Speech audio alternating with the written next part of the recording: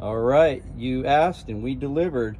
A lot of you wanted a little cleaner setup on the dual cooled or twin cooled bikes with the lower fairings. This will work on the oil cooled if you have a lower fairing, Harley lower fairing.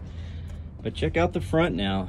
Now we've got the UltraCool Oil Cooler with the dual fans. Here's the heat exchanger, fit into the air door duct. Of course, you do have to cut that air door ducting there, but none of the painted surface is cut. And really looks like it just belongs on the bike, came from the factory. There is a couple bolts on the painted surface here. Almost impossible to see though.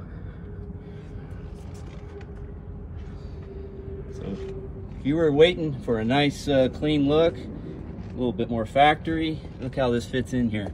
So again, we do have to cut the air door, but this is the actual air door that we're bolting through. Trim a little bit underneath.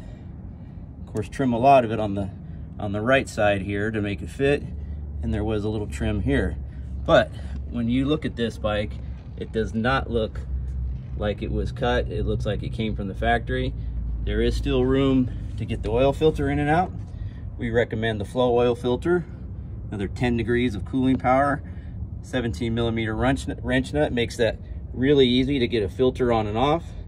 If you don't want to use that, you better use one with the wrench nut though, maybe a K&N.